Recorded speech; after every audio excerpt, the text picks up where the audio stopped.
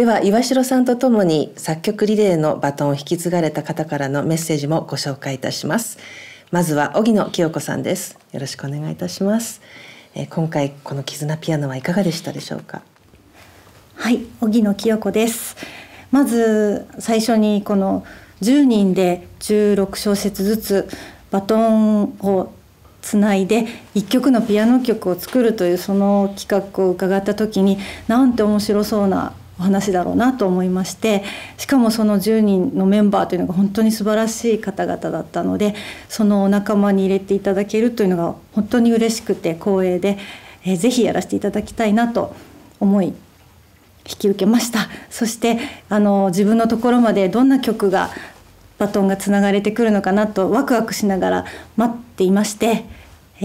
やっと自分の番が来てその譜面が届いたところですね、その皆さんのなんていうんですか、バトンつなぎのその技術といいますか、見事なバトンに本当に感動してしまい、初日はとにかくその譜面を弾くだけで楽しくてずっと楽しいって叫びながら過ごしました。そこからまた自分もなんか無限の可能性が広がっている気がして、いくつでも続きが作れるなと思いながらワクワクしてたんですけれど、4パターンぐらい考えたところでちょっと止まってしまって、果たしてこれがいいのかな、正解なのかなとか、もっといい方法があるのかなとか、どんどん自分の中でちょっとなんていうのかな、ドツボにはまってしまったというか、迷ってしまったことがいっぱいあって、正解が分からなくなっていたんですけれど、皆さんの最初からの曲をよくよく譜面を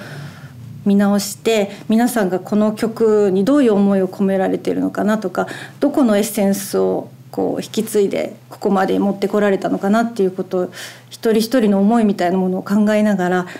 あと自分のその場所ですね、自分のパートのポジションがここだとこの後はこういうふうにつながるのかなとか、先々のこととかをいろいろ考えたりして、そして最終的に行き当たったのは、やっぱり最初に自分が譜面をいただいた時に楽しいって思った気持ちを、これを最終的には聴いてくださる方や演奏してくださる方が同じように思ってくださるといいなと思いまして、やっぱこの楽しいって気持ちを一番に作れたらいいなというところにたどり着き、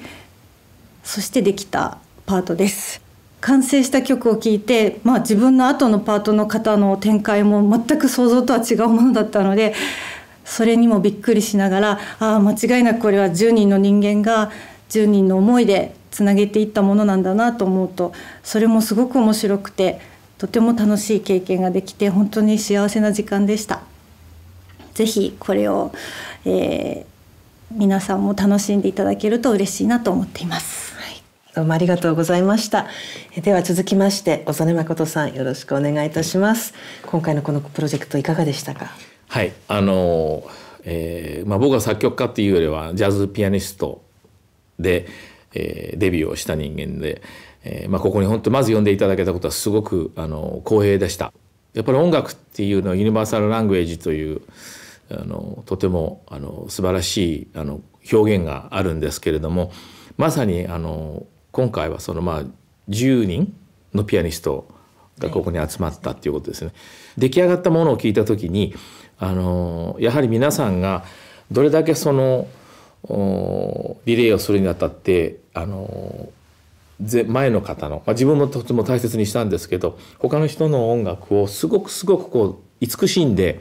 大切にして、そこからそのインスピレーションを受けたものでその次の16小節ができてるっていうことをすごく感じました。出来上がったものを聞いて、僕の場合はその後に何人もコンポーザーがいらっしゃったのでとても楽しみにしてたんですけど、一つやっぱりこういうプロジェクトの時に自分が絶対やってはいけないことっていうのは自分のマーキングだけをして終わってしまわないようにっていうことをすごく意識しました。でその自分のただやっぱり放っておいても必ずその人の個性っていうのは出てくると思うので、それが次の方への、そしてその次の方へもインスピレーションになっていくような何かが一滴ポンとここに起爆剤みたいなものを入れられたらいいなっていう、これジャズをやってる人間の特にやんちゃが好きなのでなんかちょっとこうやんちゃなことをやってみたいなと思ってやったら、太郎さんからとても斬新なクリエイティブな音楽ありがとうございましたって言われて、やりすぎたかなと思ったんですけど、出来上がったものを聞いて自分なりにこれだったらセーフだなというところで安心しました。でも本当にこれがたくさんの皆さんのところに届くと思います。これは一人ではなくて本当に10人で、この10人が影響を受けたとんでもない数の音楽家の言語とそのスピリットがここには入っていると思います。それが本当に世界中のボーダーを超えて、言語を超えて、肌の色を超えて、ジェンダーを超えて、全ての人の心に響く音楽じゃないかなと、そういうふうに今日聞いてて思いました。本当に参加させていただいてありがとうございました。Thank you very much。ありがとうござありがとうごいました。ざいます。